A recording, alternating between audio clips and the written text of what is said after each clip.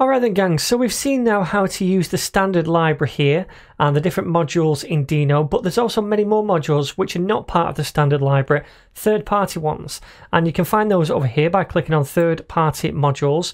Now there's a lot of different modules for many different things here, for manipulating dates, for terminal colors, for API frameworks, etc. We're going to look at a couple of them in this lesson. Now first up, we're going to look at one called Denon or Denon, and this right here is for Deno, a bit like what nodemon was for node.js. So it watches all of our files and it restarts the server to pick up changes to our files when we make them. So we don't have to keep typing Deno run sandbox.ts with all those different flags as well. Every time we make a change to our code, it's going to automatically pick up that change and restart the server for us. So let's go down here and see how to use it, or install it rather.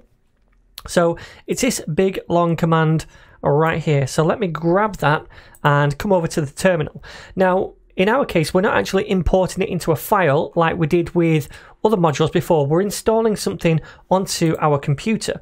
So we just need to run this down in the terminal. So I'm going to cancel out of the server process and clear this terminal. Then I'm just going to paste this in, and we can see right here this install command. So this is installing this package right here. Okay, now you can see we have allow read, allow run, and allow write, and also we have this unstable flag, which means that this package is still unstable, so it might not always work as you expect it to, and there might be some changes, but nevertheless for this tutorial we'll just install it and see how it works.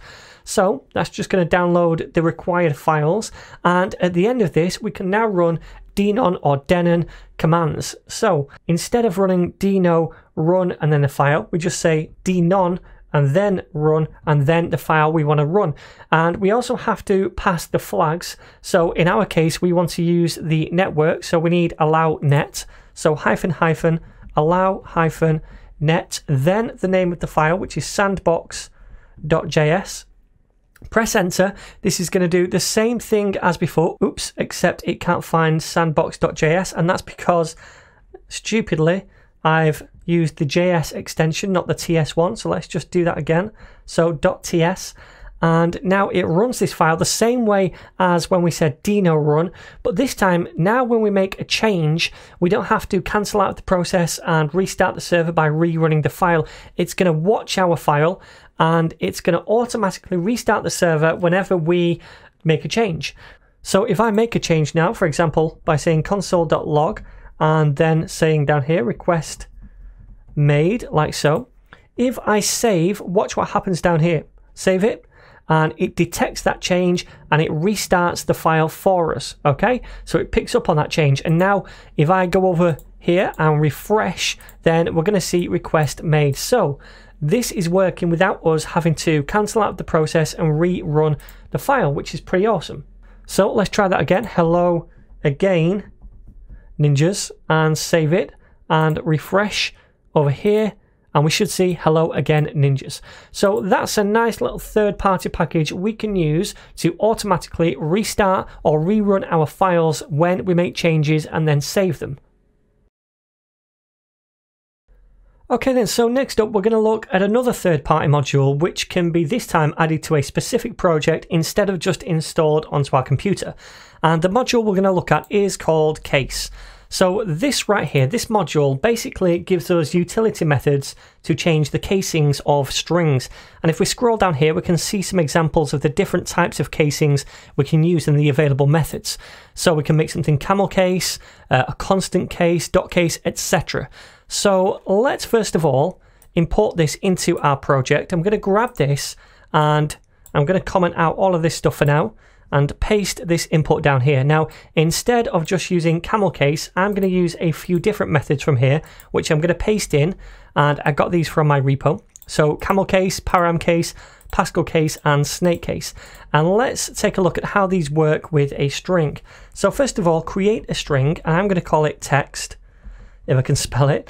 And inside here, I'll say hello again ninjas, very original. So now I'm going to use each one of these in turn, and I'm going to store the result in a different variable. Then at the end, we'll log all of those different variables out. So for example, I'm going to say const camel and set that equal to camel case, and we're going to pass in the string. text. Now I'm going to do the same thing for each one of these different methods. So let's say const param is equal to param case and pass in the text. And then after that, we'll do Pascal case. So const Pascal and set that equal to Pascal case and pass in the text. And then finally, we need snake case. So we'll say const snake is equal to snake case and pass in the text. Now, finally, I just want to output each one of these to the console. So let me say console.log. And we'll output, first of all, camel, then param, then Pascal, and then snake. All right, so if we run this, it's going to import this for us so that we can use these methods inside this file. And then hopefully all of this will work, fingers crossed. So let me come over here and I'm going to cancel out the process. In fact, I don't need to because we're still using Denon, and we can in fact see that even when we saved this, it reran the file and we can see all of those different variables output right here. So this is camel case, which looks good. This is the param case where we have hyphens instead of spaces. And then after that we have Pascal, which is this, a bit like camel case, but it starts with a capital letter instead of a lowercase letter. And then finally snake case, which uses underscores instead of spaces. Awesome. So there's also many other third-party modules that we can use as well. Now, one of them is called ABC, which is a Deno framework for creating an API really easily, a bit like Express for Node. So I'm going to dive into that and start building an API in the next video.